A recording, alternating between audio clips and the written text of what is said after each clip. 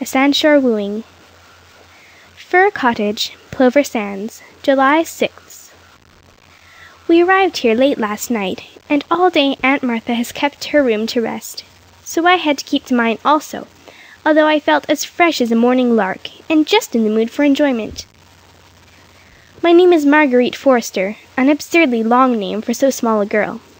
Aunt Martha always calls me Marguerite, with an accent of strong disapproval. She does not like my name, but she gives me the full benefit of it. Connie Shelmerdine used to call me Rita. Connie was my roommate last year at the seminary.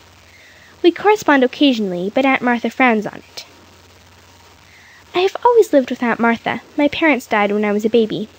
Aunt Martha says I am to be her heiress if I please her, which means— but oh, you don't know what pleasing Aunt Martha means. Aunt is a determined and inveterate man-hater. She has no particular love for women, indeed, and trusts nobody but Mrs. Saxby, her maid. I rather like Mrs. Saxby. She is not quite so far gone in petrification as Aunt, although she gets a little stonier every year. I expect the process will soon begin on me, but it hasn't yet. My flesh and blood are still unreasonably warm and pulsing and rebellious. Aunt Martha would be in danger of taking a fit if she ever saw me talking to a man. She watches me jealously, firmly determined to guard me from any possible attack of a roaring and ravening lion in the disguise of 19th century masculine attire. So I have to walk demurely and assume a virtue, if I have it not, while I pine after the untested flesh-pots of Egypt in secret. We have come down to spend a few weeks at Fir Cottage. Our good landlady is a capacious, kindly-souled creature, and I think she has rather a liking for me. I have been chattering to her all day, for there are times when I absolutely must talk to someone or go mad. July 10th. This sort of life is decidedly dull. The program of every day is the same. I go to the sandshore with Aunt Martha and Mrs. Saxby in the morning, read to Aunt in the afternoons, and mope around by my disconsolate self in the evenings. Mrs. Blake has lent me, for shore use, a very fine spyglass which she owns. She says her man brought it home from furren parts before he died. While Aunt and Mrs. Saxby meander up and down the shore, leaving me free to a certain extent, I amuse myself by examining distant seas and coasts through it, thus getting a few peeps into a forbidden world. We see few people, although there was a large summer hotel about a mile up the beach. Our shore haunts do not seem to be popular with its guests. They prefer the rocks. This suits Aunt Martha admirably. I may also add that it doesn't suit her niece, but that is a matter of small importance. The first morning I noticed a white object on the rocks, about half a mile away, and turned my glass on it. There, apparently within a stone's throw of me, was a young man. He was lounging on a rock, looking dreamily out to sea. There was something about his face that reminded me of someone I know, but I can't remember whom. Every morning he has reappeared on the same spot. He seems to be a solitary individual, given to prowling by himself. I wonder what Aunt would say if she knew what I am so earnestly watching through my glass at times. July 11th. I shall have to cease looking at the unknown, I'm afraid. This morning I turned my glass, as usual, on his pet haunt. I nearly fell over in my astonishment, for he was also looking through a spyglass straight at me, too, it seemed.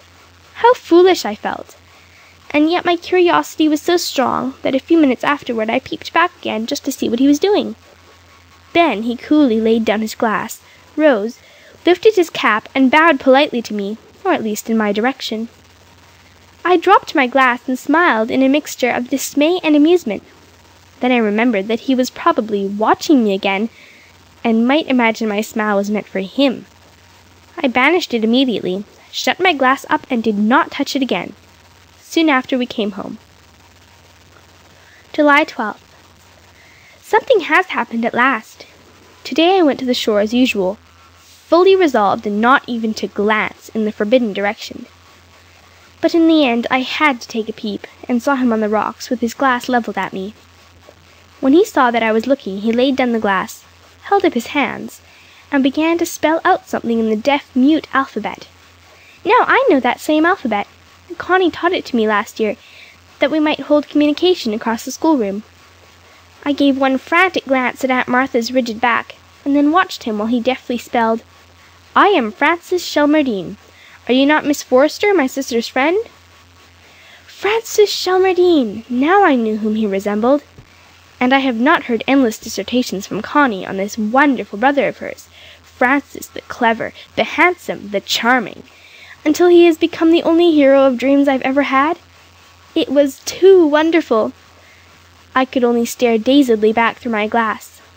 "May we know each other?" he went on. "May I come over and introduce myself? Right hand, yes. Left, no." I gasped. Suppose he were to come! What would happen? I waved my left hand sorrowfully. He looked quite crestfallen and disappointed as he spelled out, "Why not? Would your friends disapprove?" I signalled, "Yes." "Are you displeased at my boldness?" was his next question. Where had all Aunt Martha's precepts flown then? I blushed to record that I lifted my left hand shyly, and had just time to catch his pleased expression when Aunt Martha came up and said it was time to go home. So I picked myself meekly up, shook the sand from my dress, and followed my good aunt dutifully home. July 13th. When we went to the shore this morning, I had to wait in spasms of remorse and anxiety until Aunt got tired of reading and set off down the shore with Mrs. Saxby. Then I reached for my glass. Mr. Shelmardine and I had quite a conversation. Under the circumstances, there could be no useless circumlocution in our exchange of ideas. It was religiously boiled down, and ran something like this. "You're not displeased with me?" "No, but I should be." "Why?" "It is wrong to deceive Aunt." "I am quite respectable." "That is not the question." "Cannot her prejudices be overcome?" "Absolutely no." "Mrs. Allardyce, who's staying at the hotel, knows her well. Shall I bring her over to vouch for my character?" "It would not do a bit of good." "Then it is hopeless." "Yes." "Would you object to knowing me on your own account?" "No." "Do you ever come to the shore alone?" "No, Aunt would not permit me." "Must she know?" "Yes, I would not come without her permission." "You will not refuse to chat with me thus now and then?" "I don't know, perhaps not." I had to go home then. As we went, Mrs. Saxby complimented me on my good colour. Aunt Martha looked her disapproval.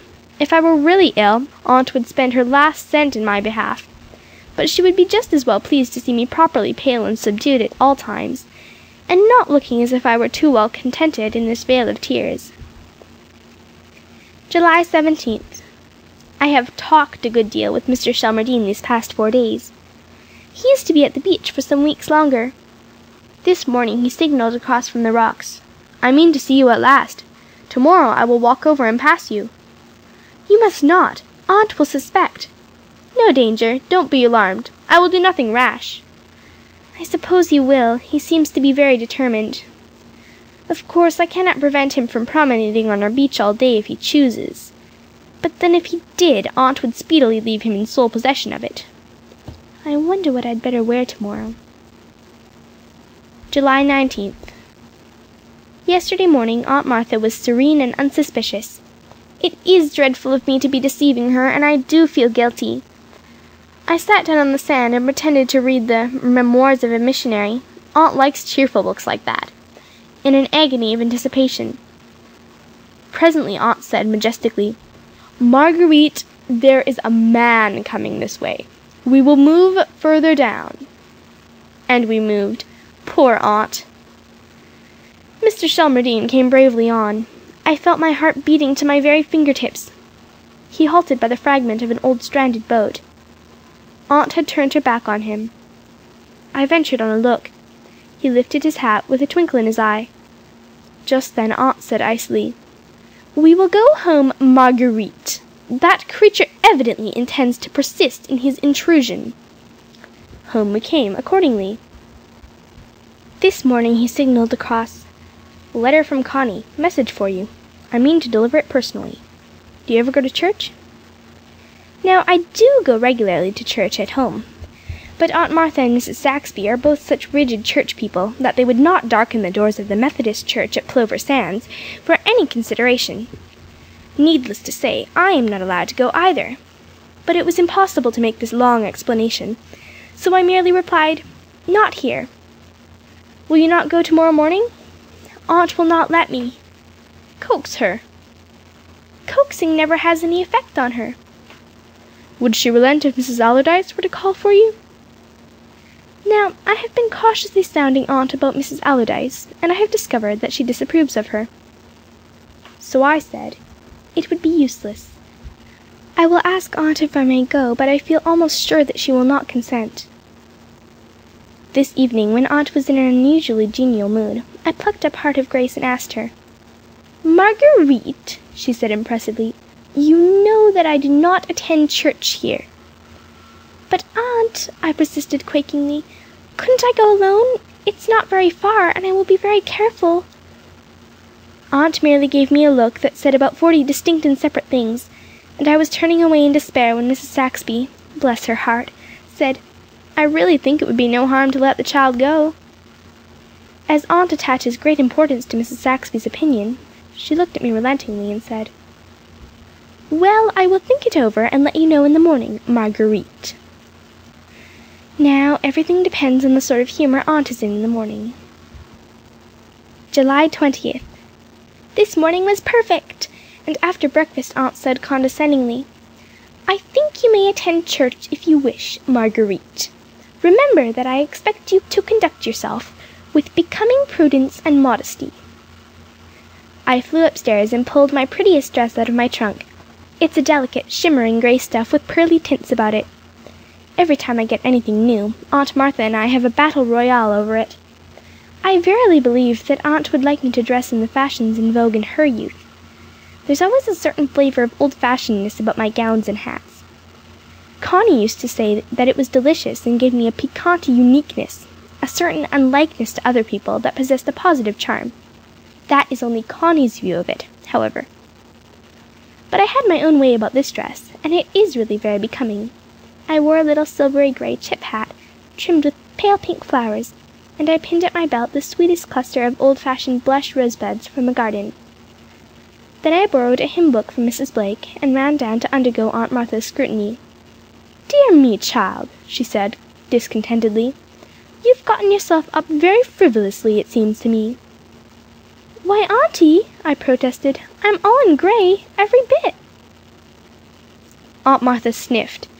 You don't know how much Aunt can express in a sniff. But I tripped to church like a bird. The first person I saw there was Mr. Shelmardine. He was sitting right across from me, and a smile glimmered in his eyes. I did not look at him again. Through the service I was subdued enough to have satisfied even Aunt Martha. When church came out, he waited for me at the entrance to his pew. I pretended not to see him until he said, "Good morning," in a voice vibrating and deep, which sounded as though it might become infinitely tender if its owner chose. When we went down the steps he took my hymnal, and we walked up the long Bowery country road. "Thank you so much for coming today," he said, as if I went to oblige him. "I had a hard time to get Aunt Martha's consent," I declared frankly. "I wouldn't have succeeded if Mrs. Saxby hadn't taken my part." "Heaven bless Mrs. Saxby," he remarked fervently. "But is there any known way of overcoming your aunt's scruples? If so, I am ready to risk it." "There is none. Aunt Martha is very good and kind to me, but she will never stop trying to bring me up. The process will be going on when I'm 50. And she hates men. I don't know what she would do if she saw me now." Mr. Shelmardine frowned and switched the unoffending daisies viciously with his cane. "Then there is no hope of my seeing you openly and above board?" "Not at present," I said faintly. After a brief silence we began to talk of other things. He told me how he happened to see me first. "I was curious to know who the people were who were always in the same place at the same time, so one day I took my telescope. I could see you plainly. You were reading and had your hat off. When I went back to the hotel, I asked Mrs. Allardyce if she knew who the boarders at Fir Cottage were, and she told me. I had heard Connie speak of you, and I determined to make your acquaintance." When we reached the lane, I held up my hand for the hymnal. "You mustn't come any farther, Mr. Shelmardine," I said hurriedly. Aunt might see you." He took my hand and held it, looking at me seriously. "Suppose I were to walk up to the cottage tomorrow and ask for you?" I gasped. He looked so capable of doing anything he took it into his head to do. "Oh, you wouldn't!" I said piteously. "Aunt Martha would— You're not in earnest." "I suppose not," he said regretfully. "Of course I would not do anything that would cause you unpleasantness. But this shall not be our last meeting." "Aunt will not let me come to church again," I said. "Does she ever take a nap in the afternoon?" he queried. I wriggled my parasol about in the dust, uneasily. "Sometimes." "I shall be at the old boat tomorrow afternoon at 2:30, he said. I pulled my hand away. "I couldn't, you know I couldn't," and then I blushed to my ears. "Are you quite sure you couldn't?" bending a little nearer. "Quite sure," I murmured. "Will you give me a rose?" I unpinned the whole cluster and handed it to him. He lifted it until it touched his lips. As for me, I scuttled up the lane in the most undignified fashion. At the turn I looked back. He was still standing there with his hat off. July 24th. On Monday afternoon I slipped away to the shore, while Aunt Martha and Mrs. Saxby were taking their regular nap, and I was supposed to be reading sermons in my room. Mr. Shelmardine was leaning against the old boat, but he came swiftly across the sand to meet me. "This is very kind of you," he said. "I ought not to have come," I said repentantly, "but it is so lonely there, and one can't be interested in sermons and memoirs all the time." Mr. Shelmardine laughed.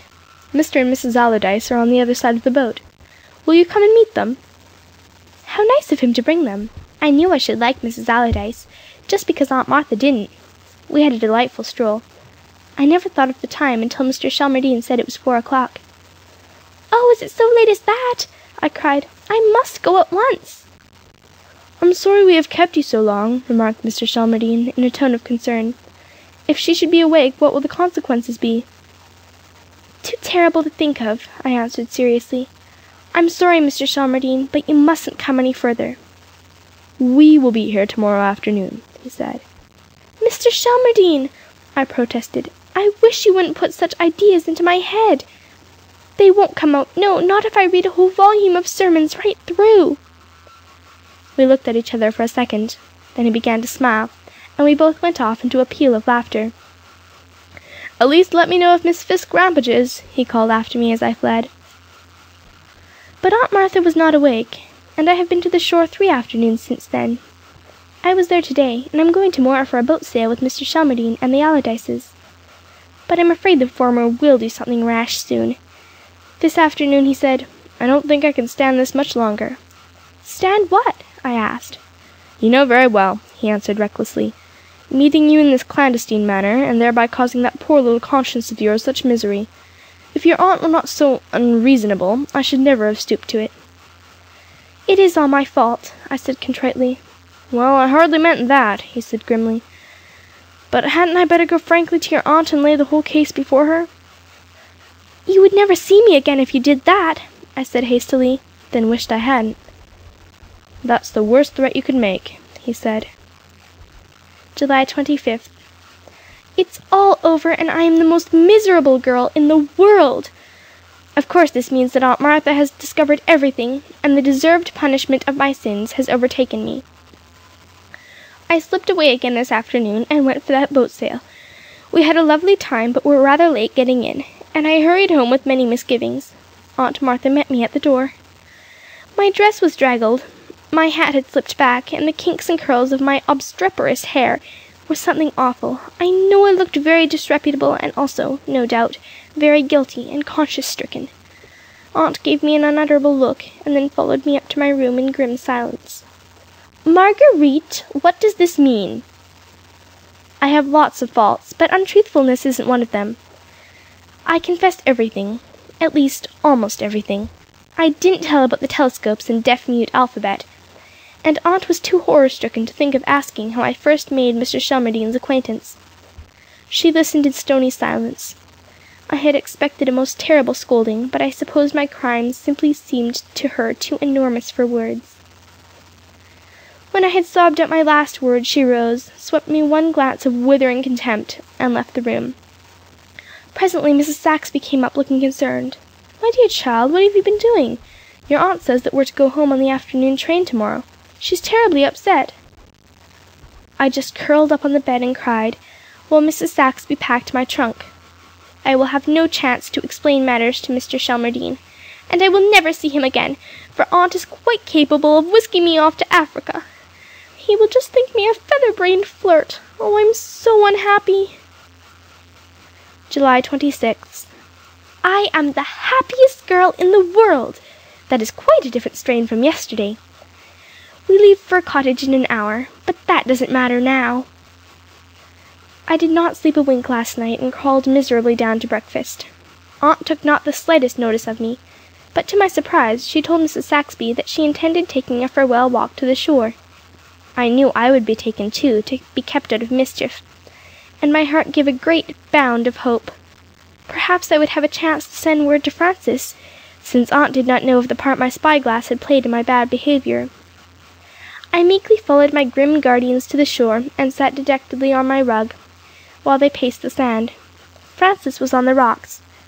As soon as Aunt Martha and Mrs. Saxby were at a safe distance, I began my message. All discovered. Aunt is very angry. We go home today. Then I snatched my glass. His face expressed the direst consternation and dismay. He signalled, "I must see you before you go." "Impossible! Aunt will never forgive me. Good-bye." I saw a look of desperate determination cross his face.